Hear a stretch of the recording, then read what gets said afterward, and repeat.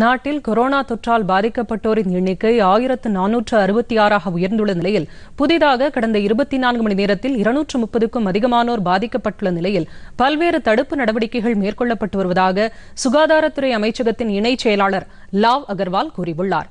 கடந்த 24 மணி நேரத்தில் 3 உயிரிழந்ததை தொடர்ந்து மொத்தமாக இதுவரை இந்தியாவில் 38 பேர் இந்த தொற்றுக்கு பலியாகியுள்ளனர் என்று கூறிய அவர், தீவிர நடவடிக்கைகளை மேற்கொள்வதற்காக நித்தி ஆயோக் உறுப்பினர் வினோத் பால், பிரதமரின் முதன்மை அறிவியல் ஆலோசகர் விஜயராகவன் உள்ளிட்டோர் அடங்கிய உயர்மட்ட அதிகாரமளிக்கப்பட்ட குழு ஏற்படுத்தப்பட்டுள்ளது என்று கூறியுள்ளார்.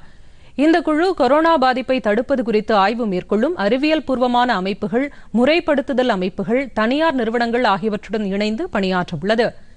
இதுவரை 100க்கும் மேற்பட்டோர் குணமடைந்து வீடு திரும்பியுள்ளனர் என்றும் இணைச் செயலாளர் லாவ் அகர்வால் கூறியுள்ளார்.